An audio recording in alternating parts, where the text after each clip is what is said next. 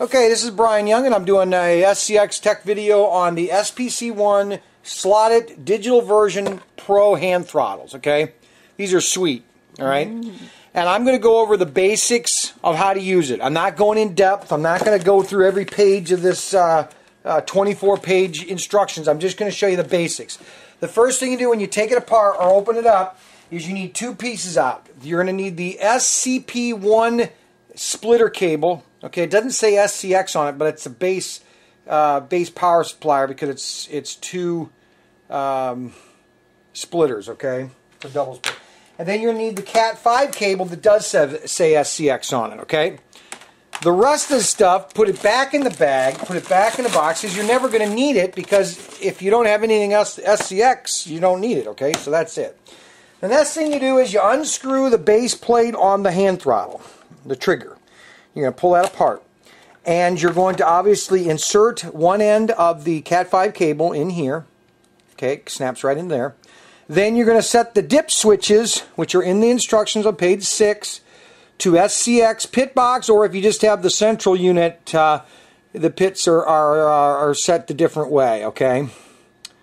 All right. So you just look here, set the dip switches to where they're supposed to be.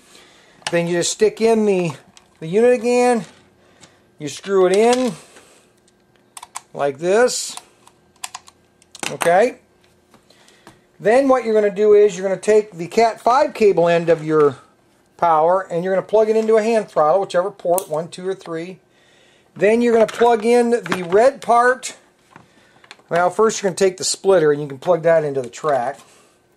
And then plug in the power part to it says power base. Okay, then you plug in the hand throttle to the other part, the red part. See how that's split? Okay. Now, here's what's sweet. So come over here. Now, if you hear the different features of the hand throttle, okay, you have your trim, your max speed, your brake, your lane switching buttons, and then your automatic brake, okay? So if I hold that in, look at the car, there's no power.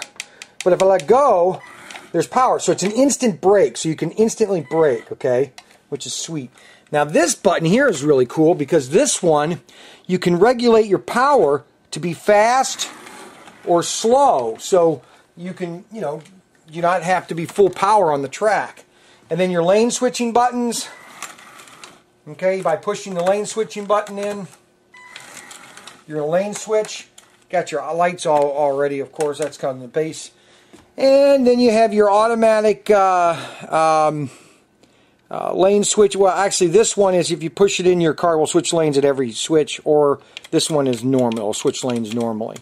I don't set it up as an oval, so I can't show you that feature. But this is the slotted digital hand throttle, the SPC01.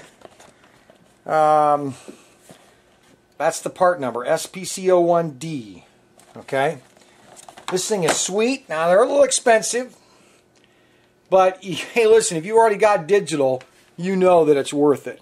When you get one of these, you're gonna covet this thing because I already have. Okay, you can get them anywhere. Actually, the Hot Slot sent me this one to do a test on, so you're gonna want to get one of these. These things are pretty cool. This is Brian Young with SCX Digital.